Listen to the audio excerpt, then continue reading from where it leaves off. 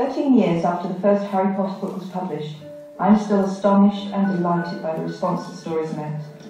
Even though the 7th book and the 8th film have now been completed, I'm still receiving hundreds of letters every week, and Harry's fans remain as enthusiastic and inventive as ever.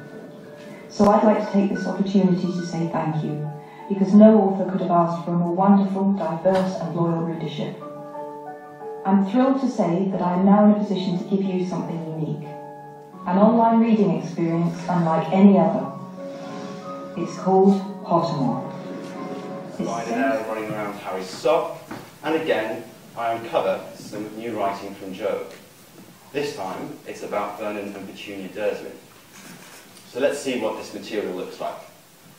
Joe has written additional background to the characters. Here I can read how Vernon and Petunia met at work, and Jo has also shared what she was thinking as she created the fiction herself. Here we read that Vernon is so called because Vernon isn't a name she cares for. Say how exciting the day this is, because we've been working hard on this project for a couple of years now. I think for me this is such a great way to give something back to the Harry Potter fans who makes the books such an incredible success. Here you name. Sorry. Miss you, but smile. Ask for more stories about your adventure. Think with admiration of your achievements. I don't care what people think of me after I'm dead. It's what they think of me when I'm alive that counts. The second one. The second one.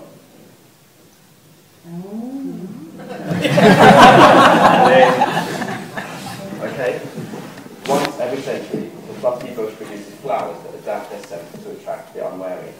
If it lured you, it would smell of a crackling log fire, the sea, fresh parchment, home.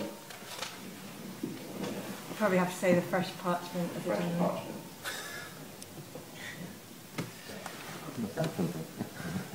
Okay, question 6. Forest or river? Forest.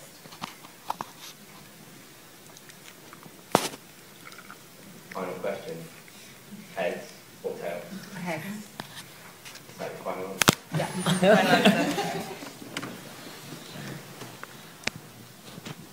Welcome to Gryffindor. Hey!